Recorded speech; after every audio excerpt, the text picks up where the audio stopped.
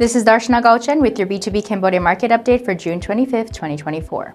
The Cambodia Securities Exchange Index was up today by 3.56 points or 0.87% to 410.62.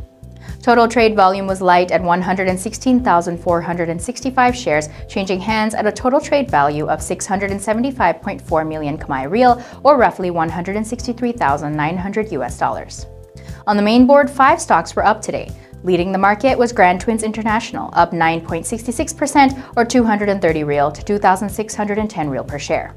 Akleda Bank followed in second, up 2.17% or 160 Real to 7,540 Real per share.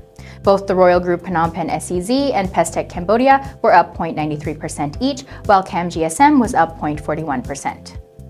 2 stocks were down, with the Sihanoukville Autonomous Port as the biggest loser of the day, down 0.49% or 60 Real to 12,220 Real per share, while the Phnom Penh Autonomous Port was down 16% or 20 Real to 12,880 Real per share. The remaining 2 stocks on the main board, MJQ Education and the Phnom Penh Water Supply Authority, stayed flat. On the growth board, JS Land was up 1.49% or 50 Real to 3,410 Real per share, while DBD Engineering was down 0.48% or 10 Real to 2,070 Real per share.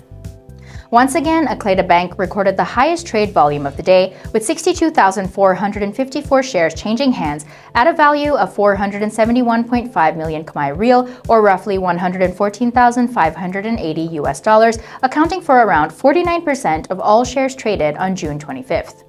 Grand Twins International recorded the second highest trade volume of the day, with 15,843 shares changing hands at a trade value of around $9,700, while Cam GSM followed in close third, seeing 15,721 shares changing hands at a value of $9,186, both companies each accounting for around 12% of the total trade volume on June 25th.